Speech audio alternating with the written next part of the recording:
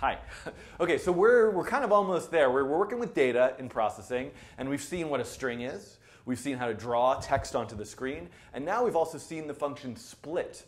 The function split takes a string of text, might be numbers, it might be words, it could be any sequence of characters, and chops it up somehow. The scenario that we're going to start with is, let's load a large body of text, and let's count the number of times every word appears in that body of text. The actual text I'm going to use in this scenario is the play Hamlet. You can get a lot of stuff from a website called Project Gutenberg, which has a lot of public domain text, and that's a great sort of thing to use in this type of scenario. So, but what did we start with? We had here in this example, this sort of like rudimentary data visualization example we started with. What's the data? It's this string that's hard-coded into the code itself. This is not practical. It's not the reality for us. What we want to do is get that data, that same data, that text from a file, a URL, a website that has information about weather. There's some external source. We need to pull that stuff into processing. The way that we pull that stuff into processing is with the function loadStrings. Now, there are going to be other loading functions we'll see in a video or two from now, because sometimes the data comes in a very specific format, like comma-separated values, or something called XML, or something called JSON. We'll get into what those things exactly are in a bit. And in those cases, we might use load table, or load JSON, or load XML. But for any generic, just raw text, loadStrings is going to do the job for us. So what did we have? So let's say we wanted to do something where we had a Shakespeare play as a string, to be or not to be. And we know we could use the split function and say split this text up by spaces, and now we have a token, an array of where each element of the array is an individual word in this particular text. But I don't want to just hard code to be or not to be. Let's say I have a file, and that file is called hamlet.txt. And the entire Shakespeare play is in this file. Why can't I say string s equals load strings, then the file name, hamlet.txt. This is just like what we did with images. I have a JPEG in my data folder. I'm going to load the JPEG in as a P image and draw it to the screen. Now I have a text file in my data folder, right? The data folder of the sketch is where any sort of media assets can go, images, fonts, data files. It's called data after all, hamlet.txt. So that's where this file can go. And if that file is there, I could use loadStrings, and I've got it, and now it's in my string. Only, sadly, this is not exactly right. This is what we're looking for. We want the entire play into a single string so we can split it into words. But loadStrings actually does something slightly different, which at this moment of our life will seem rather inconvenient and annoying, but actually it's a useful thing. Anyway, what is that thing? I'm beating around the bush here. loadStrings actually takes a text file and loads it into an array of strings. Why an array? Why would it ever possibly be an array? Well, let's say this is my text file. This is my text file. This is what's actually in the file, and each one of these is a line break or a carriage return. loadStrings will take each line of text and make it a separate element in an array. So in other words, the first element of the array would be this is, the next element would be my, the next element would be text, et cetera, et cetera. So there's a lot of scenarios where this is actually useful. For example, let's say I want to load every word from the English language, and I have a text file that has every word from the English language on a separate line. I can just load it in, and suddenly I have an array with each word as an individual element in that array. And that could be a useful thing. In this case, we don't really, and there's lots of other scenarios where that array is useful, actually with comma-separated values. Even though we can use table, it would make sense that each row on a spreadsheet would be a separate line, and we get that into an array. However, in this case, we don't want an array. We want the entire play in a single text file, and right now we're going to get every line from the play into a different element. So what can we use? If I now say I want to put the entire play in a variable name that I name ham, the join function is the inverse of split. So while split takes a string and chops it into an array. Join takes an array and joins it all as one string.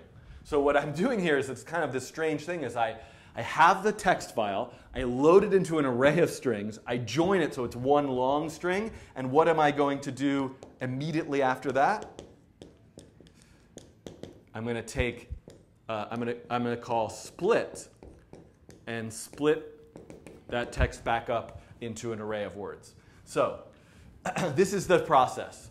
Text file, for word counting applications, what we're starting with, load the file, it's a big array of strings, join it together, it's one long string with the entire play in it, and now I want to look at each word in that string, I've got to split it up again. So it's lines, which goes to one string, which is split again into words. I'm saying this way too many times. Edit this out. Okay, I think I'm trying to convince myself that this makes sense. So let's look at actually doing that. So let's actually just start with this scenario. In this particular example, I'm going to revise it and say to be or not to be. And then what I'm going to do is say split that string, not by a comma, but by a space. And let's give myself a setup. And let's give myself a draw. And let's make this a global variable. And let's make words. Sorry, I should have adjusted this in advance. Make that a global variable. Split it in setup. And now, in draw, instead of doing an ellipse at every moment, let's draw each word. So let's take a look at this, run this. What did I get wrong? This is called words. Oh boy. Okay, and let's do text size 32 so we can see it a little bit better. We can see, there we go. Now, we had a string we started with.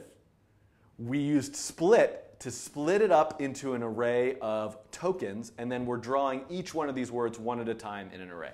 So we're kind of on the path here.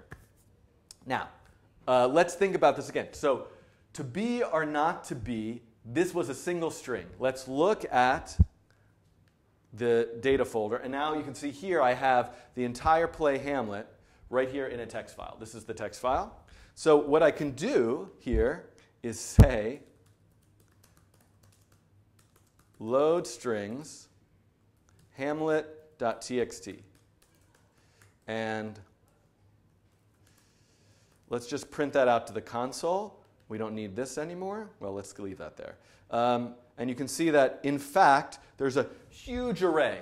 And that huge array has like almost 5,000 lines in it. Every element of that array is a single line of text from the play. So what I first want to do is I want to join that whole thing together.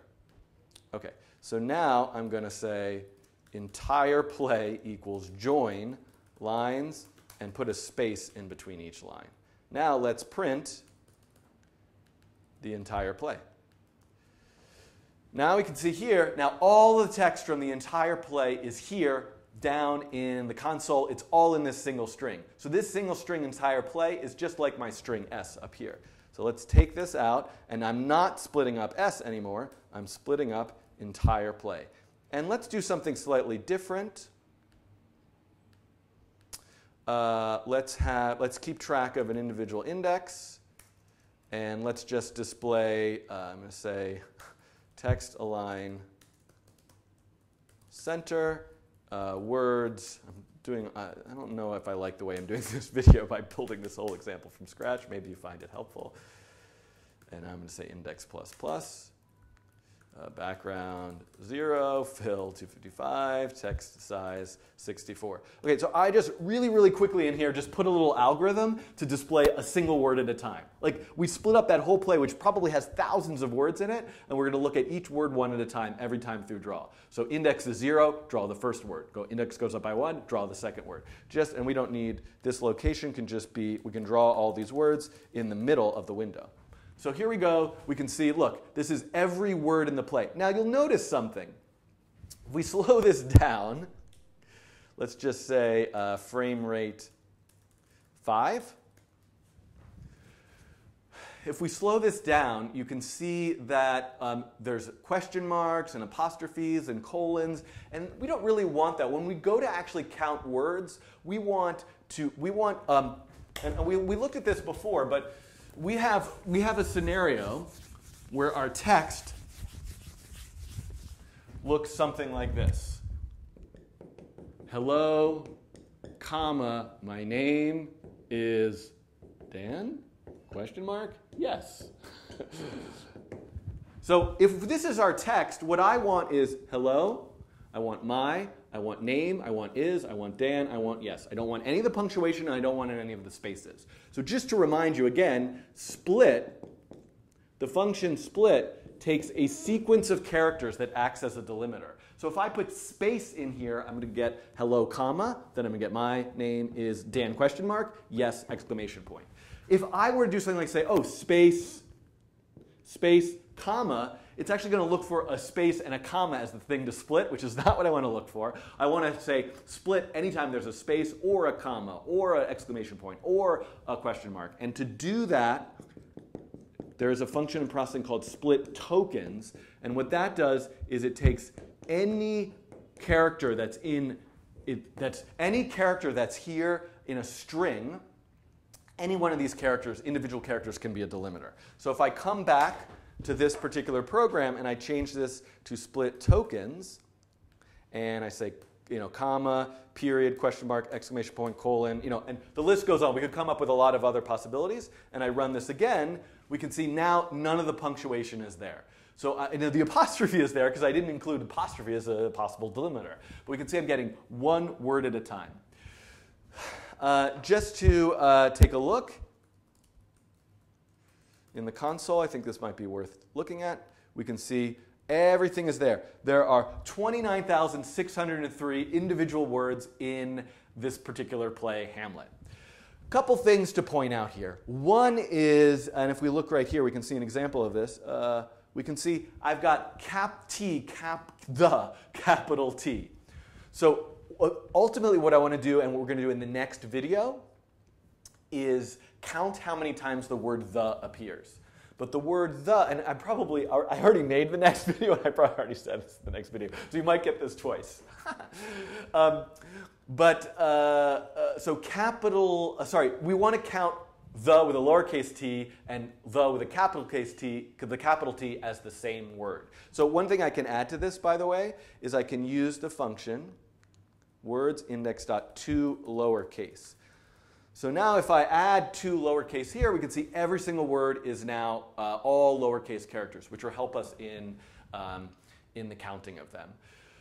So I think this really kind of wraps up this particular scenario. What this video, what I intended this video really to cover, is simply how the loadStrings function works. So what I would suggest to you is find some text. Maybe it's comma-separated numbers, and you want to draw a graph by using split and a comma. Maybe it's find something else on Project Gutenberg, or find something you wrote, or get all of your emails into a text file. Do some type of visualization based on the stuff that's in a text file. And here, one of the things we're doing here is every word is appearing on the screen no matter how many times it's in the play.